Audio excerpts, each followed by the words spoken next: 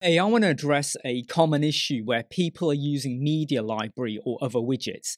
And what they want to try and do is show images and videos like side by side in a gallery. And the trouble is, though, that if you go to, say, media library like here, or the media carousel even, and you drop it in, you can go in and start to modify your items. So item one, I'm going to make this be let's just go for this image over here. Don't know why I've got that there. And then for item number two, instead of an image, we're going to put in a video.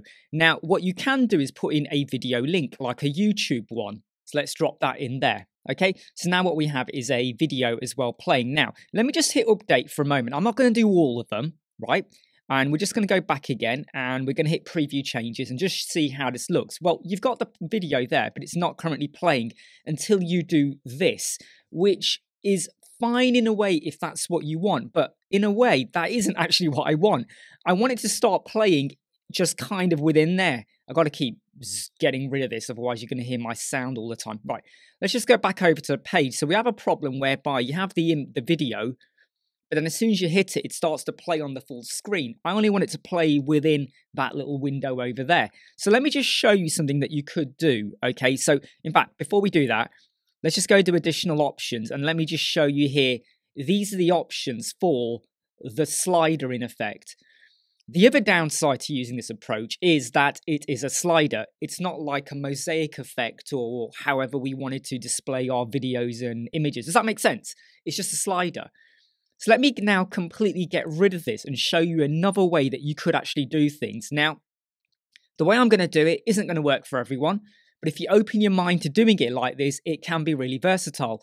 If you're using Flexbox containers, it's even easier because you just do custom width. But if you're doing it within section and column, all you got to do really is create a section. Just have one column. I'm not bothering with the margins and padding or the height or anything like that. I'm just going to leave it as it is. I'm now going to go over here and I'm going to drop in a image. Right, let's just go back for that same image we had before, like that one there. In fact, we won't go for that image because it's a slightly not a great size. Let's go for this one here, okay? I'm going to go to style and I'm just going to set this one to be 250 in width, something like that, okay? You would make it as big and small as you want it to be. I'm now going to go over to advanced and I'm going to set the width of this to be custom. Now, as soon as you do that, it shoots over to the left, okay? And until we go to this column here and we decide, sorry, let me go back to the column, there we go. When we do the horizontal line, is it going to be start, which is what it is, center? Is it going to go at the end, so it goes to the end? Or are you going to have loads of item in here and you're going to have a space between going on?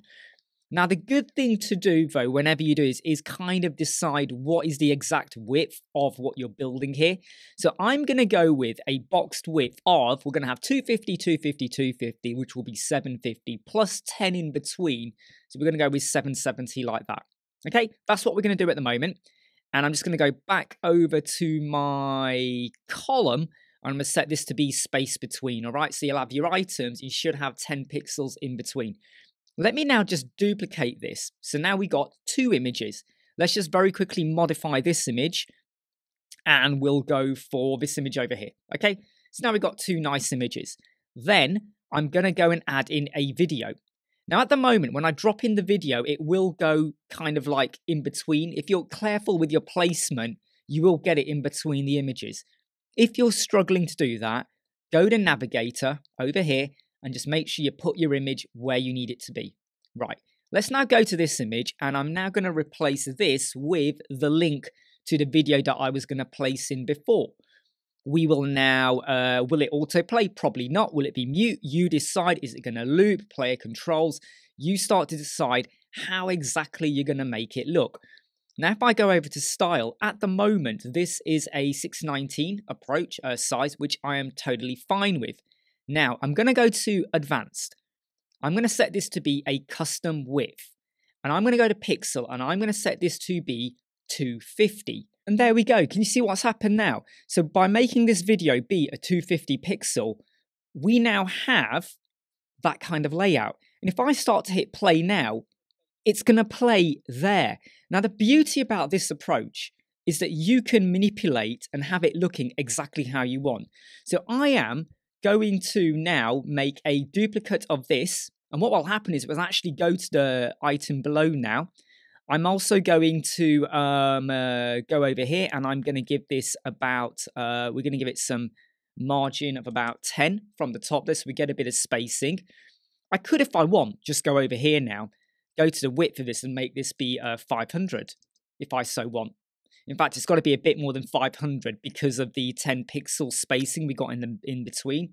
Let's make that 510 like that. And what I'm going to do is I'm actually going to duplicate this image, which has now gone stupendously big. I'm going to swap it back out for this tall image that we had over here. Okay. I'm going to set the size of this to be 250 in width. And you can already see what it's doing. In fact, I'm just going to go over here to this image, and I'm going to make this one be 290 in height like that, and we're going to make it a cover, and I'm going to make this image be 290 as well. There we go. So what we now have is a completely bespoke effect or look, and you could start to play around it. It's even easier in Flexbox Container. I must stress that. Flexbox Container is super, super easy.